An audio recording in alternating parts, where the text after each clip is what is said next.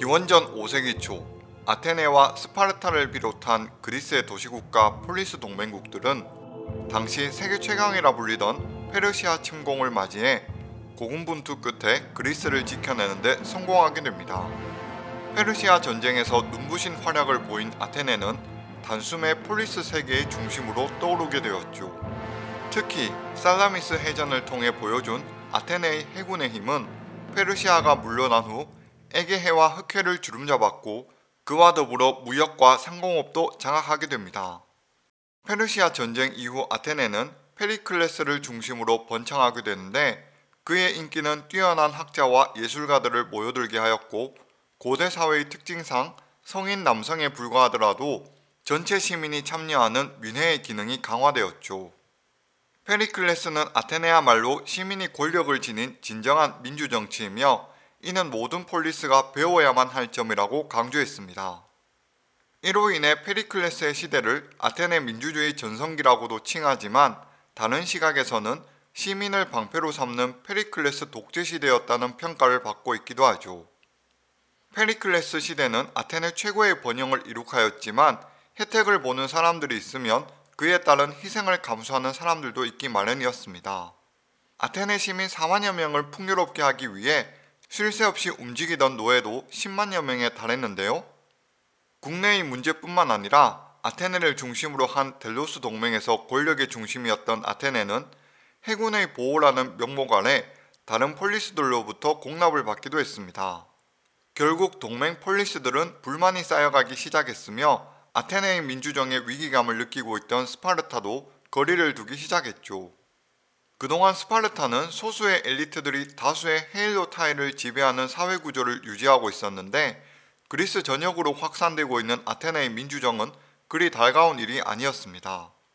그러던 중 스파르타와 아테네의 분쟁이 본격적으로 대두된 것은 기원전 465년에 발생한 헬로타이의 반란 때였습니다. 헬로타이는 스파르타인들에게 정복당한 곳의 주민들 출신으로 국가노예로 전락된 자들이었죠. 그들은 평소 스파르타 국가로부터 시키는 일을 강행해야 했으며 스파르타 교육생들에게 죽임을 당하는 연습 상대라던가 전쟁터에 동원되기도 했습니다. 스파르타는 이들이 반란을 일으키자 그리스 동맹군을 소집하였는데 다른 동맹군과는 손을 잡으면서 아테네의 키몬 장군이 인솔하고 온 아테네 군사 4,000명은 그냥 돌려보냈죠. 표면상의 이유로는 아테네 군에서 예의 없는 행동을 했다고 언급했지만 실질적으로는 혹시나 아테네가 자신들을 배신하여 헬로타이를 도와줄 수도 있다는 의심 때문이었습니다. 이러한 스파르타의 행동은 페르시아 전쟁 때 같이 힘을 합쳐 그리스 전체를 막아냈던 때와는 달리 그동안 아테네와의 외교적 거리감을 나타내는 증거이기도 했죠. 스파르타의 노골적인 거리감은 결국 아테네 또한 스파르타를 싫어하게 만들었습니다. 아테네는 스파르타 이외에 다른 폴리스들에게 손을 내밀었는데 여기는 기존의 스파르타 동맹국들도 있었죠. 즉 아테네는 앞으로 그리스 세계로부터 스파르타를 고립시킬 목적이었던 겁니다. 스파르타가 헤일로타이의 반란을 진압하고서 반란자들을 추방시키자 아테네는 헤일로타이에게도 접근하여 스파르타를 견제하는 역할을 맡겼죠.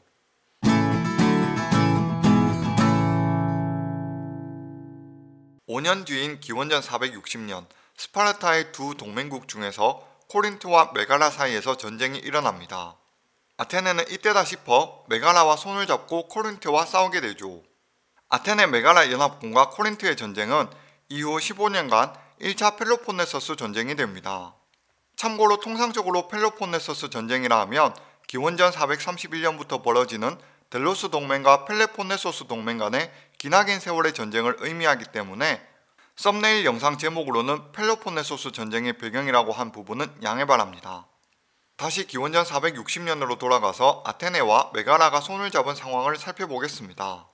메가라는 코린트 지역의 요충지에 위치해 있었는데 이곳은 펠로폰네소스 동맹군이 육로로 오는 것을 봉쇄할 수 있는 중요한 곳이었죠. 당시 아테네는 페르시아에게 지배를 받고 있던 이집트의 독립을 도와주기 위해 다수의 원정 병력을 보낸 상태였습니다.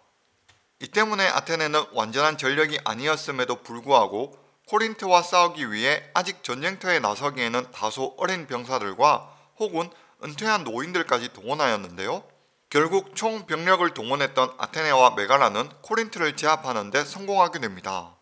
하지만 이렇게 아테네가 그간 외교적인 힘만 행사하다가 실제 물리적으로 필요에 따라 힘을 과시하게 되자 위협을 느낀 도리아인들이 세운 아이기나는 스파르타 중심의 펠로폰네소스 동맹 쪽으로 붙게 되었죠.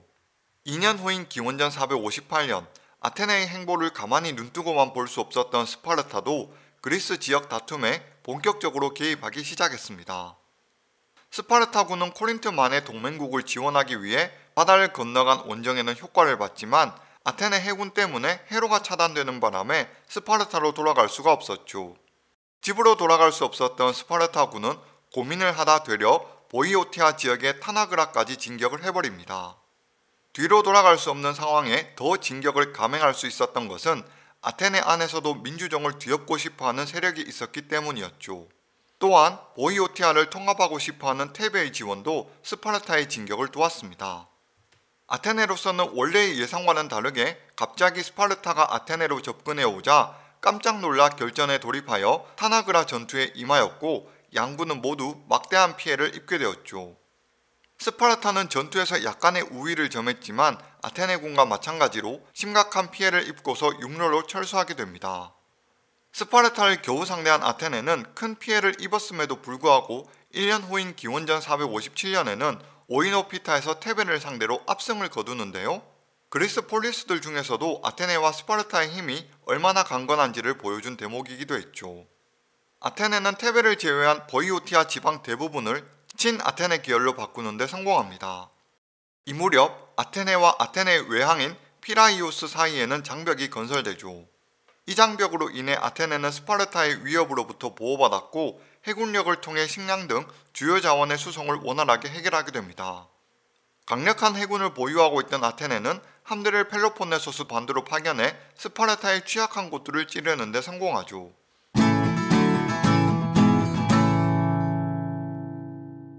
그리스 세계에서 아테네의 활약은 계속해서 이어지는 듯 했으나 아테네의 기세는 갑작스러운 하향세를 맞이하게 됩니다.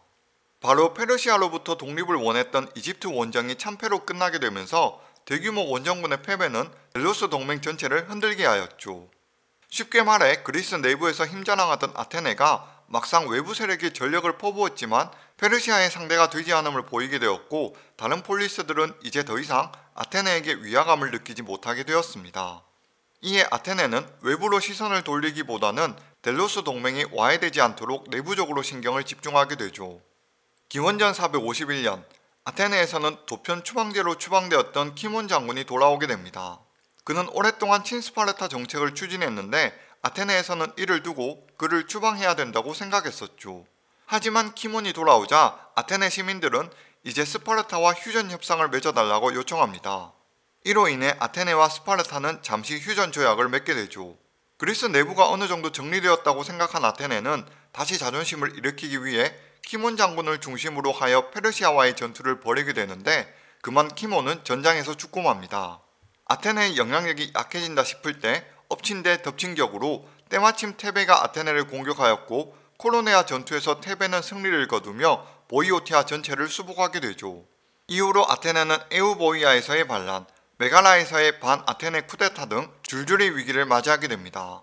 결국 코린트 지역을 틀어막았던 길이 열리면서 스파르타까지 진군하며 아테네는 에우보이아를 포기하고 본국으로 돌아갈 수밖에 없었죠. 스파르타는 아티카 지역을 휩쓸며 아테네를 궁지에 몰아넣었지만 완벽한 마무리는 짓지 않고 스파르타로 돌아가게 됩니다.